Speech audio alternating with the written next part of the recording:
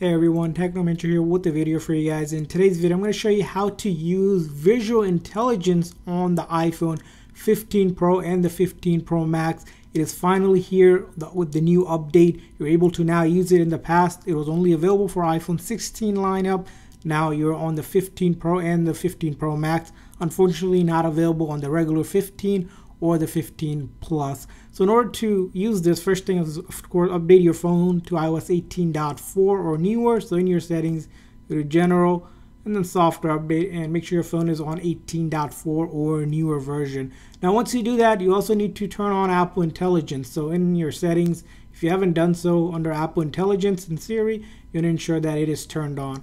And once it's turned on, you're ready to use it. Now there's two different ways to use it. You can use the action button, this one here, but you have to set it up. So what you're going to do is go into your settings again, right from your main settings.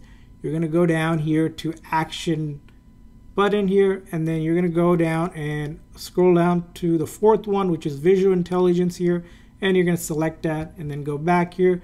Now if I press and hold this action button right here, right above the volume up button here, it will launch, as you can see here, visual intelligence like this. I can hit continue and I can go ahead and use it, ask questions and interact with it.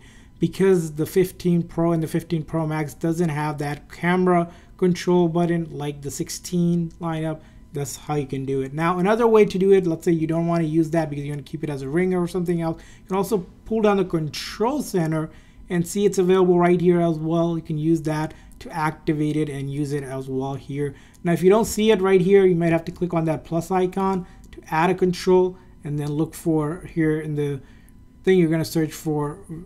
Again, you're going to search for visual intelligence. As you can see here, I added another one just to give you an example, but that's what the icon looks like. So that's how you can go ahead and use it on your iPhone 15 Pro and 15 Pro Max. I hope this video was helpful, so please consider a like and subscribe button for more tips and tricks for your iPhone. We'll see you guys next time.